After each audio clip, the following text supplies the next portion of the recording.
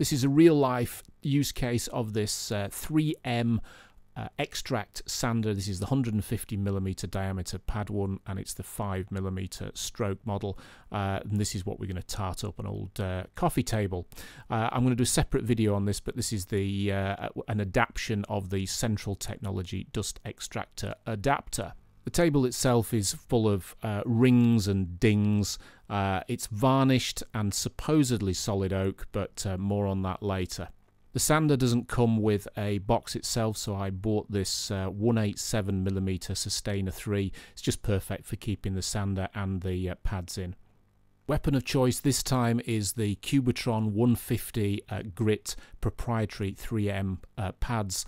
They are brilliant for dust collection, really superb smooth finish as well.